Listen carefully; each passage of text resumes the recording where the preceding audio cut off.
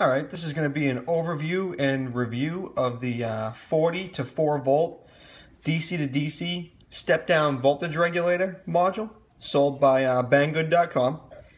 So when you get the module, it comes in this static-proof bag. In the bag, you get a small baggie with standoffs and nuts, and you get the converter module. So at first glance, the module has a very good fit and finish. I don't see any issues with the solder joints. All the components appear to be pretty well centered on their pads. The same with the back of the module, no issues with solder joints. Everything looks good there. You have a nice big LED display. You have a LM2596 voltage regulator with a pot to adjust the output voltage.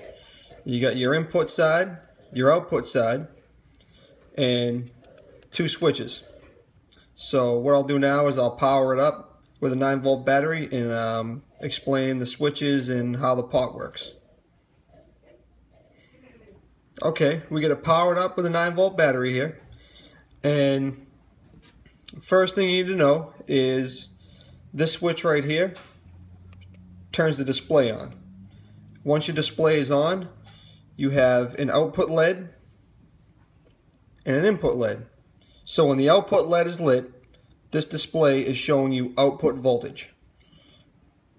You push the button, and now the input LED's lit. And when the input LED's lit, the display is displaying the input voltage.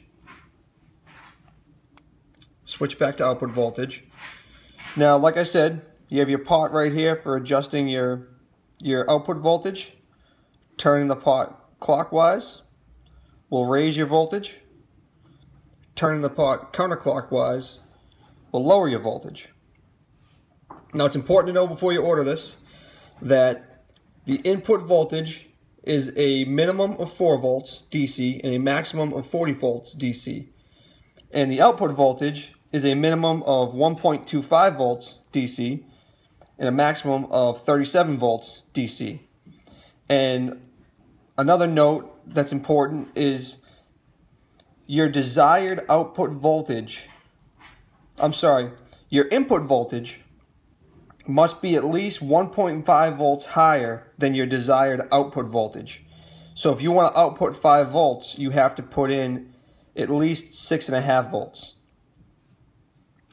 So one other thing I wanted to point out is the fact that the display has an accuracy of plus or minus 5%.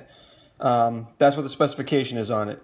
I bought 5 of these, and I found that they range about 2 3/10 of a volt off. And what I'll do right now is I'll hook up a multimeter on the output and just give you an example of that. Here we are with a multimeter hooked up to the output of our voltage regulator, and like I said, these tend to range from about 2/10 to 3/10 of a volt off as far as accuracy goes, which really isn't a big deal. You know, once you know how far off it is, you can just take that into account when you're setting it up. And the reason I say that is I found that it is linear. So, let me switch hands here so you can see it. If you bring this down to say 3 volts, our output is 3.2 volts. If we bring it up to 6 volts,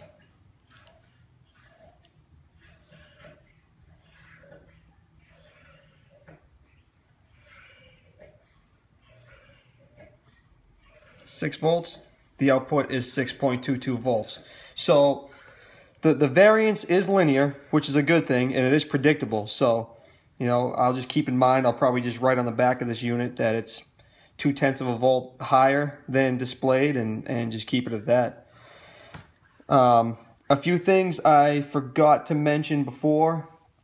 When you shut the display off, this button only shuts the display off. So if you shut the display off, it's still outputting voltage. It just shuts the display off, so it'll reduce the amount of current that the unit's drawing. and also the chip itself is overcurrent protected and has thermal shutdown. So if the chip overheats or there's too much current draw on the chip, it will shut down and protect itself. It won't be damaged. There's two different current outputs listed on Banggood's website. Under the description of the unit, it states it has a guaranteed 3 amp output load current, but if you move down to specifications, it gives you an output current of 2 amps continuous. So I'm not sure. I haven't really tested it yet. If I do test it, I'll be sure to put a video up and explain that as well. But all in all, I'm very happy with the unit. I have a particular project in mind for this, and it's going to work great. So I would definitely recommend this product to anybody looking for a DC to DC voltage regulator. So thank you, and if you found this video helpful, please give it a thumbs up and please subscribe.